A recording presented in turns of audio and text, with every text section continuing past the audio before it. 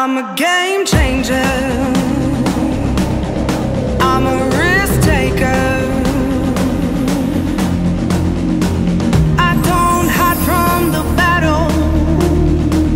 The battle hides from me. Hi everyone, I'm Titus Soh, 13 years old this year, and I'm from Nan Hua High School in Singapore. My ID is SG7005 and this is my first time participating in the RoboCup CoSpace Rescue First Steps U19 Challenge. This may be my first time participating in the competition, but I have participated in many other robotics competitions throughout my primary school life such as NRC, WRO, and VEX competitions.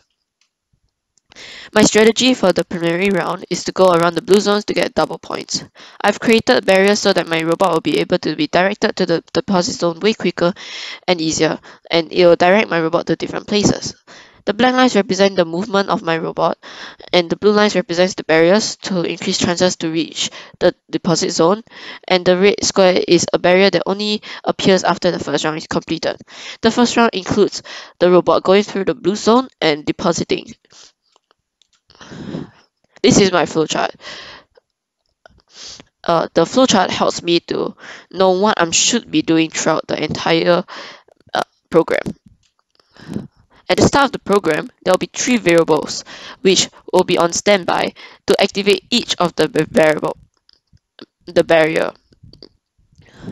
There will be another function that will be also on, which is to help me to turn the robot 180 degrees when it reaches that point, so that you would go to the bottom of the map.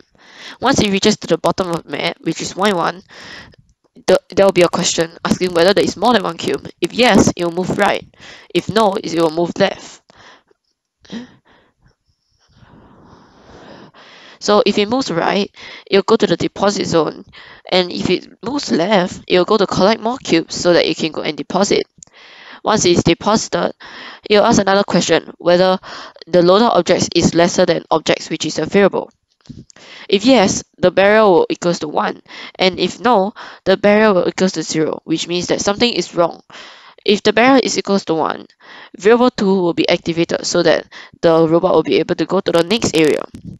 If that is activated, the robot will collect more cubes so that he will go to the deposit zone and it will deposit. Once he has deposited, there will be another question whether loaded objects is equals to 0. If yes, it will open the barriers to move on to the next area so that you can go to the top right to collect sign blocks, and after that you'll deposit at the original deposit zone. After that, you'll end. So some problems I had with this strategy. Sometimes my robot will go too far into the barrier, which wasted time by spinning around and got stuck there for the entire game. So I will change the movement speed to reduce the chances of causing that.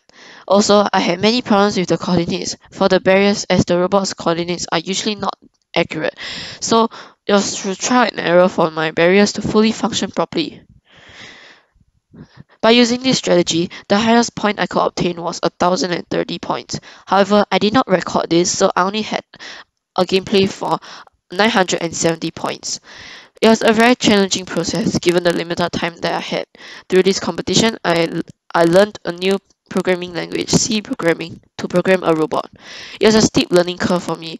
The challenges that I faced were very tough but very interesting, and I learned how to solve them along the way. This is a skill I cannot learn from my school curriculum, and I believe it will come to use in the future. This is a picture of the 1030 points.